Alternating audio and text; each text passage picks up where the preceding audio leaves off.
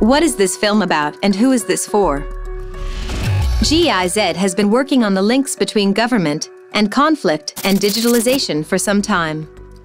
In 2021, we held an international virtual conference, the Future Forum, with the topic, States, Societies, and People in the Digital Age Shaping a Global Transformation. This film summarizes the current state of the debate on risks and opportunities promoting governance and peacebuilding in the digital era. The film highlights some GIZ examples with content that was recorded during the Future Forum. It is a film for practitioners who want to get to an introduction and learn more about the digital transformation in the field of governance and conflict. It is directed at GIZ staff and GIZ partners working in this fields. The film is divided into the following sections. The future of human-centered digital transformation. Digital power to perform, changing of state and non-state actors. Social cohesion and peace-building in the digital era. Inclusive digital democracy and deliberation. The future of human-centered digital transformation. Worldwide, there are many actors being involved in the digital transformation. What is the role of the EU and Germany? If I look at the EU level, indeed, I can see how many colleagues from other member states are currently in the process of building their digital capacities. Estonia, for instance, has a long-standing profile, as you all know, in the e-government field. Slovenia now took on the EU Council presidency and included the green and digital transition as one of the key priorities. So in that sense, I believe that together with our European partners, we can truly offer a comprehensive digital ecosystem approach that draws from our individual strength and digital capacities, especially in the context of new actors coming into the field of digital development. We need to speak with one common European voice. Digital transformation is really a global issue, and it's also a global issue that no one can tackle in an isolated way. So we really need to join forces, build partnership, develop further our capacity in the digital domain. And on all this, as the European Union, really we want to be the stimulation of this work, joint forces. What challenges are BMZ and GIZ facing facilitating a human-centered digital transformation? While more and more donors support the development of digital solutions in developing countries, the investments are still often duplicated and fragmented, and therefore neither scalable or sustainable. So my vision is that in 5 years we can empower all governments, particularly those in low resource settings, to take ownership of their own digital futures. How do we frame digital transformation in the context of government and peace building?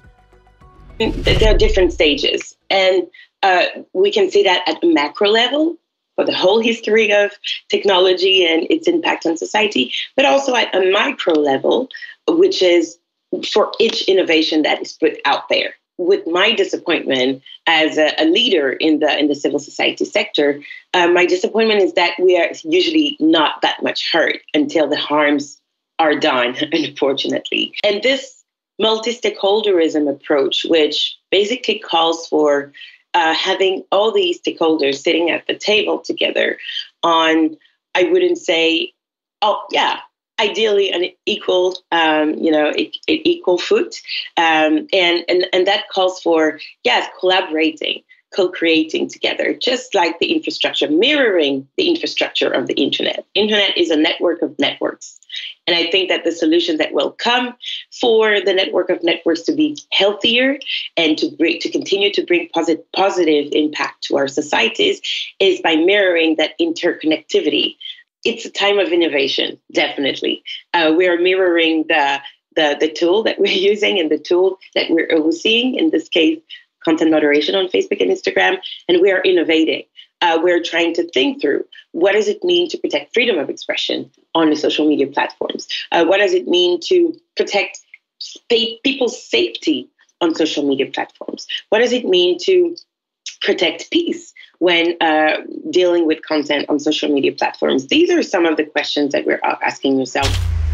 How can GIZ approach the digital transformation together with its partners? I mean, the spirit, huh? It's a time where we are all learning. It's a time to find solutions together, and it's about creativity. So I think definitely take this up as a takeaway as well. I really like the phrase "when digitalization hits communities," because I think this really describes what's going on. Digitalization is a context factor. It is happening, and we have to be there together with everyone else to see how we can shape it towards an inclusive digitalization, towards a just digitalization. So that really inspired me. I think we cannot shy away from this task because it is happening and it's about shaping it together. And that really leads me to the third point, which I think is definitely an element, very important element of our work as GIZ, that we have to approach this in a very contextual manner. We really have to look at the sites, at the communities, at the local realities where we are, where we work with our partners, to know what's actually best to shape this transformation. And it strikes me because in a way, this digital transformation debate is always so global. And I think you really made a point also with your examples to really make it also a very contextual element of what we have to look at. Focus Area 1, Digital Power to Perform, Changing of State and Non-State Actors.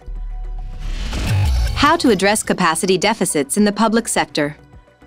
Having leaders who understand the benefits of some of this digital transformation that we're talking about. And usually it's interesting when we talk about these issues on capacity because everybody just assumes it's this technical thing. You keep people training and in courses, but it really goes back to this soft stuff that makes for cultures and how people work together, the kind of mindset that is enabled and empowered in a particular workspace, be it in public sector or in any other sector. But, focusing on the public sector, there is work to be done. Taking a little bit of the pressure off the public sector and saying, they're like the dumb ones that need to be educated. Someone says digital solutions are built by people working in the digital economy. They're not tailored to the needs of public authorities. What are the biggest obstacles for good digital governmental services? Those who are working in the public sector, how many times when you feel that you have some kind of an idea to do something, and then you go to the computer and for no particular reason the computer says no? Well, then you go to the IT department and go and ask it, and then the IT guys say no, you should talk to the lawyers, and then you go to see the lawyers, and then they say no. This is so very common in the public sector that when deploying government digital services, then there are all these kind of hurdles. And last but not least, there is procurement. There are many hurdles and many obstacles, but the biggest hurdle is between our ears. Digital development and digital transformation actually has got very little to do with technology. It's mostly about building a mindset and culture that is ready to adopt and change procedures. We are living in an age where stuff is changing faster than our systems potentially can. But we need to build our own governance mechanisms to adopt that. And our second recommendation is to apply a whole-of-government approach. What does the infrastructure look like? Are there frequent power cuts? How about digital literacy? Are we leaving behind the rural areas? There are common challenges in different developing countries, and we have to reach out to learn from others, regional and local experts, other countries, but again, also the private sector. For example, the one-stop shop concept has been mentioned to increase transparency and decrease corruption, and I found this really interesting to further work on. We need to know how to adapt these learnings to a local context, also taking into account what solutions actually already exist, can be reused and improved. And of course, for all of this to work, there needs to be a high level of political will. And the sentence Diana Tseng said is stuck in my head: they need to want it more than you. How do you overcome resistance to change? What is the magic key? The danger sometimes of thinking of this as a singular solution, because in one hand, in the digital era, it leads us to solutionism, where everybody then creates a supply to meet this demand for a singular thing, but it's really some form of snake's oil. A lot of what will make digital development actually viable for the different contexts we've spoken to, is really taking the time to understand the context in which you're trying to introduce them. And even the humility to figure out, is that the right approach? Am I the right person to bring this technology or this solution to a particular area? And this is a really important thing to point out for development practitioners. Are you the right person to go to a rural community in Kenya where I'm from and introduce digital IDs, for example, because you're offering, I don't know, access to water, access to education? Is that the right solution even? The source that we're looking for is that human element that actually does exist within us, that leads us to ask in humility and to really figure out, how do you go in and listen first? Start to build from where we are or what is already there. So, for example, when we were doing a SWOT analysis of the various legal frameworks on data protection and privacy, we found that amongst the data protection laws in Africa, there are a lot of similarities and commonalities. So it's not starting from that negative angle of there's no harmonization, but what is there, and we start building on it to ensure that we harmonize. I think it's kind of a low-hanging fruit. Developing institutional capacity and building institutions is fundamental, and incapacitating people, this is as important as investing in technology, because the gains in economic development and rule of law can slide back really quickly in the hands of authoritarian regimes, and they will use digital technology to do that. So institutional capacity is key. Second, not just digital, but really worry about the analog complements that are needed to make the whole package work, not for the technology just to be rolled out and not used. Third, I would think about the incentives at the ground level, all the way starting at headquarters, for funders, project managers who are incentivized to meet disbursement targets, occasionally impact targets, but there's a huge punishment for cutting back on projects that when you find they're not working on the ground. These are career destroying.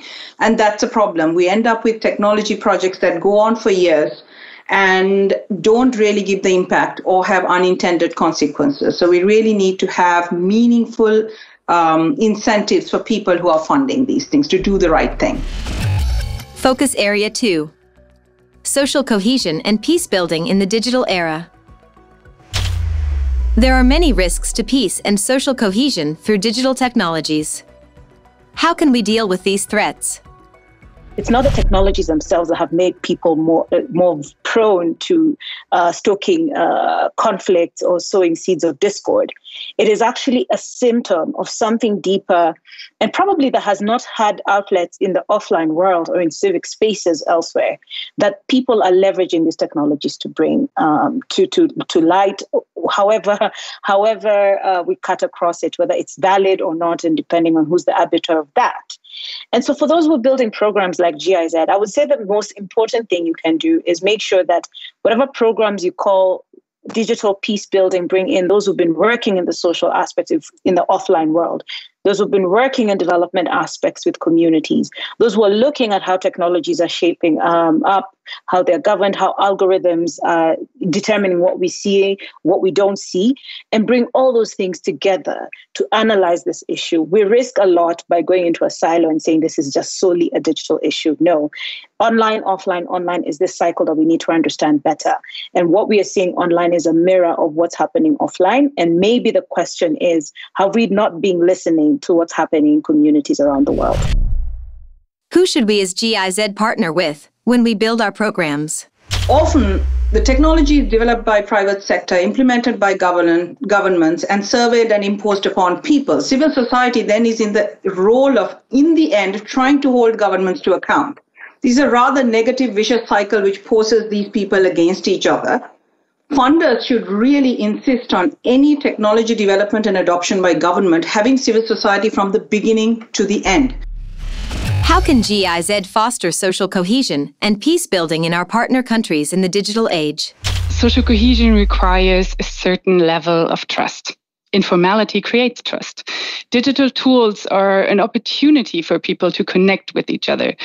But experiences show that many peace-building activities actually require a face-to-face element in the end. So we need to use both approaches, complementary. On social media, disinformation travels 6 times faster than the truth. Digitalization can be a challenge for social cohesion. We see that in many areas. So we need to invest in peace innovators who create alternative models. And while we're trying to keep the negative and hateful content outside, we need to increase the speed of the positive content. Focus Area 3: Inclusive Digital Democracy and Deliberation. How can we shape the digital transformation in a more inclusive manner? So we know that the people at the bottom of the pyramid are often on low wage, low productive, high risk jobs and sectors of the economy. One of the ways these digital markets help is by integrating them into global markets and global value chains. We see this in a lot of instances. For example, remote gig work platforms in South Asia, where people are designing logos for American buyers remotely, earning higher wages than they would have done otherwise had they sold the same logo production in the country. But to do this, the digital worker needs an affordable and reliable broadband connection, the right skills, and a bank account.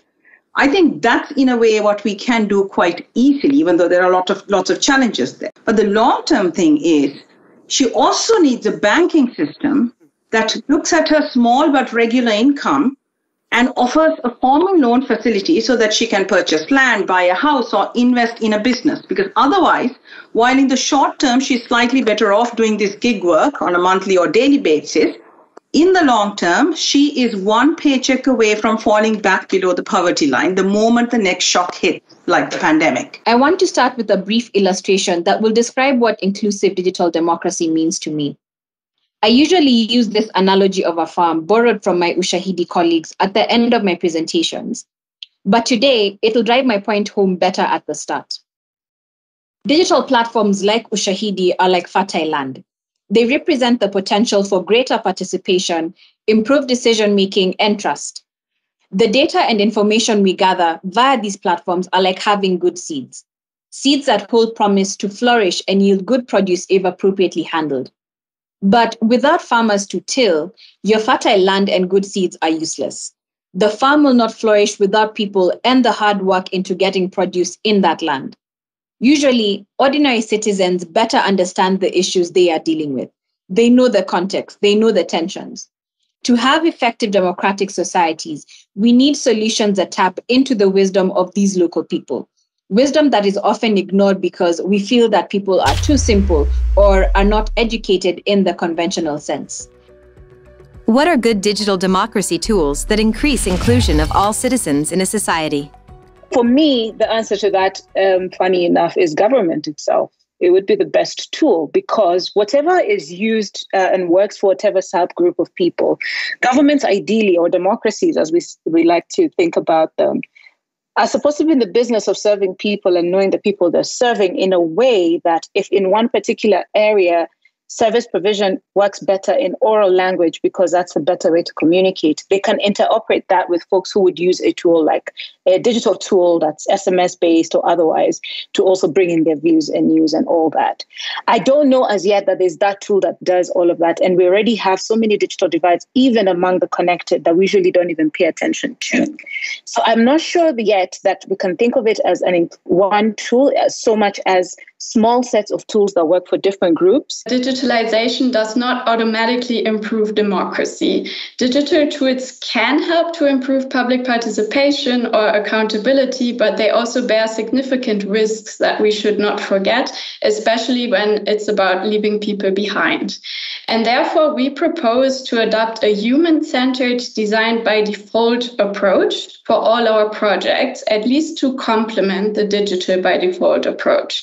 Human-centered design should already be adopted in our project planning phase.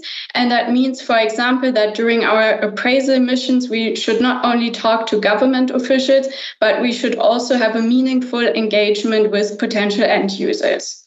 Similarly, we need human-centered designers on every project that we do in order to develop a digital solution. And ideally, these would come from the partner countries.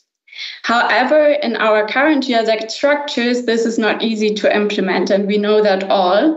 And we are often asked to come up with a solution before actually really understanding the needs of the user and the ecosystem. And therefore, we would really invite our commissioning parties to give us the necessary time and flexibility to leverage the human-centered approach. And if we take this seriously, it means that we need to follow the principle form follows function. And instead of putting into a project offer that we will develop mobile apps for public participation, we need to be more open-minded and impact-driven that this could also be a non-digital solution. Focus Area 4. Data for development. What are important factors for the design of data for development initiatives? One condition of all these programs and projects is that, again, we will leave no one behind. And in order not to leave anyone behind, we need to make the beneficiaries and the vulnerable people visible. And this, I mean, we've talked about this before, this only goes with disaggregated data.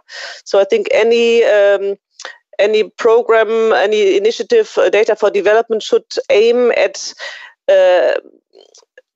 fostering the production of disaggregated data for gender at once, but also, again, I come back to this, for persons with disabilities and so on. Data governance is key. Our economies are becoming increasingly data-driven, and how we manage that asset is key, right? To how we have managing the risks of misuse, as Dorothy pointed to, but also managing the risks of underuse, that it's not actually being used for value creation. So I think these are the issues that are on the table. And now the gold standards, they are not necessarily always applicable to the context in which we work. I mean, particularly, as we noted, digital capacity to implement or to enforce rules is not the same in many of the client countries that we're working in. So making sure that it is maximizing the reuse, managing the risks of misuse, and building a social contract, if you like, that is very much context specific. What does gender data gap mean for a society? Deep-seated biases in data meant that before definitions of work and what comprised work were expanded in 2013 to account for unpaid activities, much of women's time was just invisible. And the message you could take from that data was that women were unproductive in the economy. However, they were not unproductive. They were spending their time in different ways, all of which had an important economic and social value. It just wasn't being shown by the data. And so the presence of gender data, or its absence, makes a statement about what is valued in our governments, in our society, and across our shared global goals. How can a human-centric exchange of data improve public services? There's a lot of public data that will be extremely useful for private development and development in general, just like there is a lot of private data that will be useful for governments, and it has to be developed on a case-by-case basis.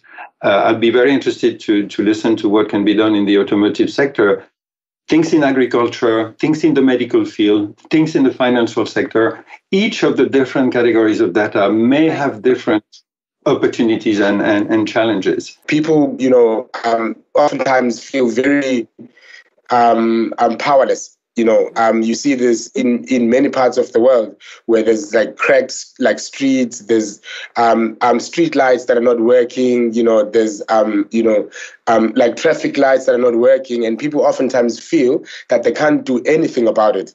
So now we've developed a technology where you can use your phone to basically take a picture, for example, of a pothole, and we then run our AI and machine learning models to basically detect what that is.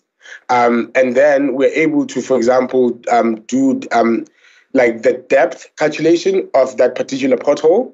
And then we are able to provide that information to government for government to then start automating some of their supply chain. For instance, create a purchase request based on that particular, reported incident by like a regular citizen. So in that way, we are somewhat, putting people, in a way where they can somewhat influence government. What do governments in our partner countries need from GIZ?